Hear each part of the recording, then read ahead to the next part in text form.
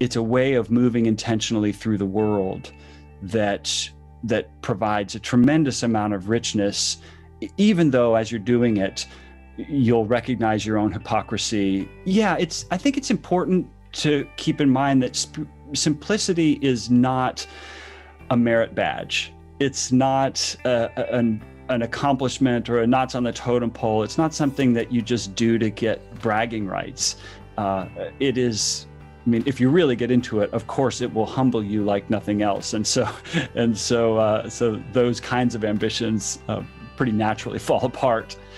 But I really do think it's a way of moving intentionally through the world that provides a tremendous amount of richness, even though as you're doing it, you'll recognize your own hypocrisy. You'll be forced to encounter the ground of your own being, which is, I think, rooted in poverty, frankly, that none of us take anything with us. And all of us, on some level, stand naked before God, and can't hide behind our accomplishments or stand up on them and puff ourselves up with everything we've managed to achieve.